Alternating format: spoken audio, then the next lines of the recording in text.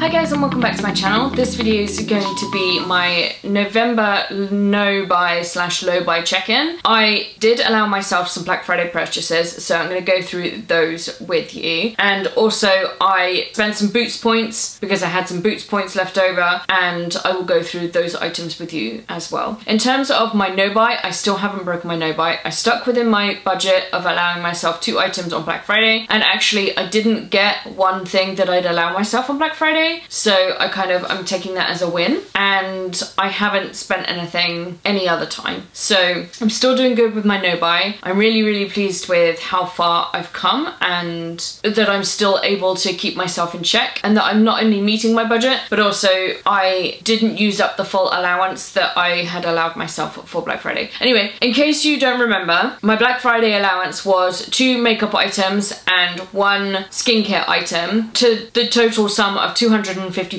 but I spent £85 on 2 items that I'm considering into the makeup section, and I didn't get any skincare at all. The reason I'm saying I'm considering them in the makeup selection is because they're nail polishes and I don't know where they would go, but I'm considering the makeup. I wouldn't have got makeup on top of this if I had wanted makeup on top of this. That makes sense. So I was under budget, and I didn't buy my skincare allowance, and I allowed myself unbudgeted some Waterman stuff, which I did get, so I will show you that as well. So in terms of the nail polishes that I got 2 collections because I was allowed either 1 item or 1 collection being an item. So I went for 2 collections. I went for the OPI Advent Calendar for 2020 and the Cuccio Chocolate Brown collection thing that they've released recently. So I will show you the polishes. I did open the OPI Advent Calendar for 2 reasons. 1, because David's sister also got the same calendar and she wanted to open it all together. And 2, I bought it specifically for the nail polishes and to have something to buy on Black Friday that I was going to enjoy, not specifically to have an advent calendar. So I didn't feel it necessary to keep it as an advent calendar. I have advent calendars that I saved throughout the year for this season, so I'm happy to have just opened every single window and considered it like not an advent calendar at all, and just a nice gift of 25 mini nail polishes. So I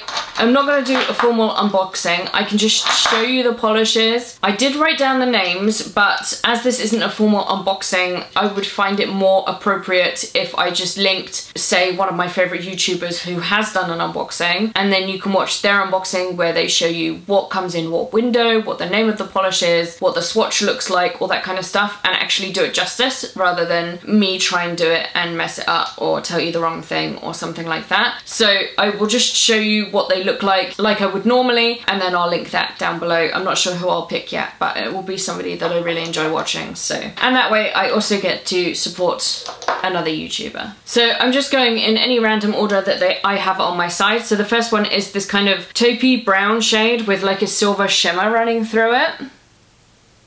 The next one I know, and I can tell you confidently, is Linkin Park After Dark, because it was the only black in the advent calendar, and this is just a black cream shade. The next one is a champagne shimmer. And the next one is a hot pink with a purple shimmer. The next one is a hot pink cream. And then we have a milky pink, which is kind of like a milky white pink compared to a different milky pink I'll show you in a second. We have a red cream. And we have a kind of burgundy cream. There is a purple with purple shimmer running through it. There is a mauve cream. There is a burgundy with silver shimmer running through it. There is a white cream, and I believe this one is called Alpine Snow. There is a pinky purple polish with silver shimmer running through it. And there is a blue glitter. There is a pearly pink shimmer. It's kind of like a metallic shimmer, this one. And there is a grey taupe cream. There is another pearlescent kind of metallic pink, but this one it has a touch more red in it. It's kind of corally. There is a black glitter. And there was this milky pink that I told you about. This one I believe is called It's a Girl, which I feel is in one of their permanent collections. This one is a grey silver shimmer. This is a pearlescent white. There is a red with that metallic silver shimmer running through it. There is a metallic gold. There is a really rosy pink kind of cream shade. I'm not sure, it's like a dusky pink, that's what I meant to say. And the last one is a reddy pink with that metallic running through it again. And those are the polishes that were from OPI that came in the calendar. And now I'll go through the ones that I got from Couture that were part of that brown chocolate collection thing. So there were 8 polishes in that collection, and the first one that I have here is Brownie Points. This one is Oh Fudge. The next one is Hot Chocolate Cold Days. This one is See You Latte. This one is Caramel Kisses. Actually, that's a beautiful caramel. That's the perfect name for that. This one is Semi Sweet on You. This one is S'more Please. And the last one is called Getting Into Truffle. So in this Couture collection there are 2 kind of metallic shimmer shades. They are Getting Into Truffle and Brownie Points. These ones are the most exciting, but I love every single shade that's in this collection. They're all brown, but they're all different and they're all beautiful.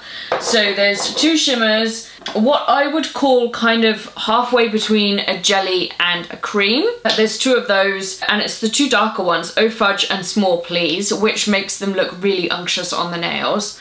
And there's 4 like pure creams, and these are the lighter kind of latte kind of shade browns, these ones. So really happy with that collection.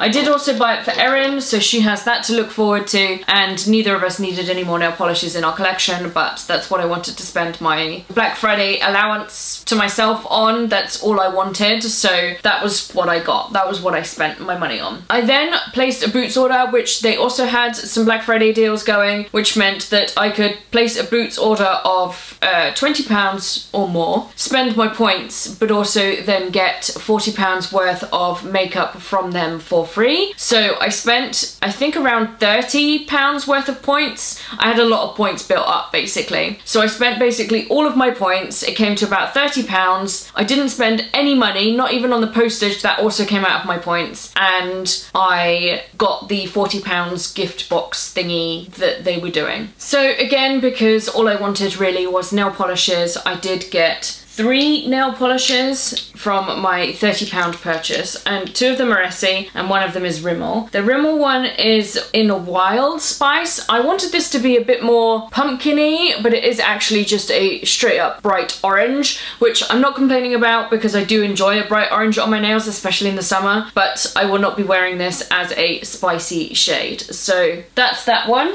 And the 2 Essie, I have 1 from the regular line, but I don't know if this is, I think, from the summer collection. It's called a Go Overboard, so whichever collection that was released in, and it is this really beautiful dark teal shade. And the last polish is from the Expressi line, and this is called Trend and Snap, and it is kind of like this mauvey pink, or like a dusky pink with silver glitter in it.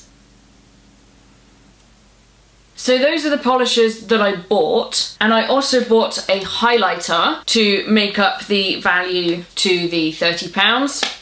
And this is the Revolution XX Revolution highlighter in the shade Echo, and it just comes like this, and that is what that one looks like. So it's kind of like this really light champagne shade, which is perfect for my skin tone, and that is what that looks like. You see, it's kind of, it's not white, it's champagne, but it's so light that it will suit me because I'm pale as a ghost. A lot of champagne shades are too dark for me, so it's like the perfect kind of champagne for me. So that is also what I wanted to get, because I've wanted to try these highlighters, but because I was on a no buy, I didn't buy any. So when I saw that I could get them with points and like make up the money, I was like, yes, let me get one of these. So I got one of those. And then the thing that they gave me for free then was, I think these things. I don't think there's anything that I'm missing. I'm pretty sure it was just these things. But I have a Maybelline Great Lash Mascara. And I have this Matte Me Metallic Lip Cream from Sleek. This is in Electroplated Nude. And this is kind of like a bronze shade, I guess. I'm not the biggest fan of metallic lip paints like this, but I will give it a go. We'll see what happens. But that is that one. It looks kind of patchy on my hand, but my hands are super dry, so don't trust any of these swatches on my hands. I will have to actually try that out. I have the Rimmel 8-Hour Lasting Finish Makeup Primer, and I have a Revlon Hyper Matte Lip Mousse. This one is in the shade,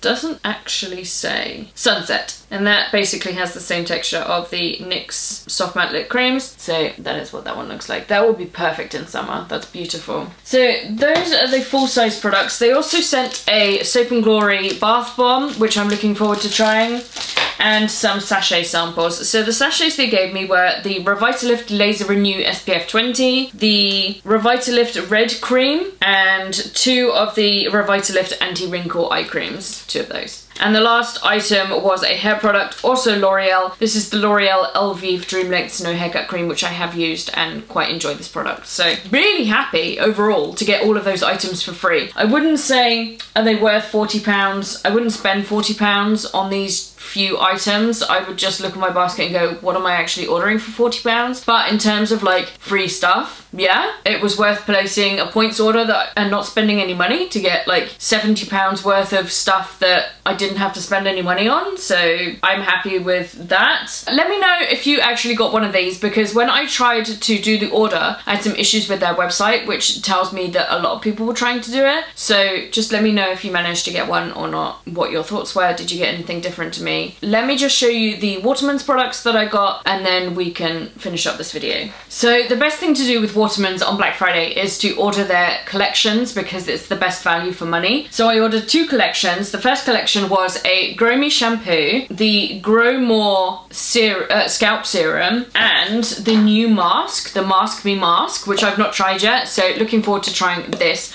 I've also not tried the serum before, the elixir, so these are 2 new products to me, so I'm looking forward to seeing what these do for my hair condition. The shampoo, as you well know, I go through all the time.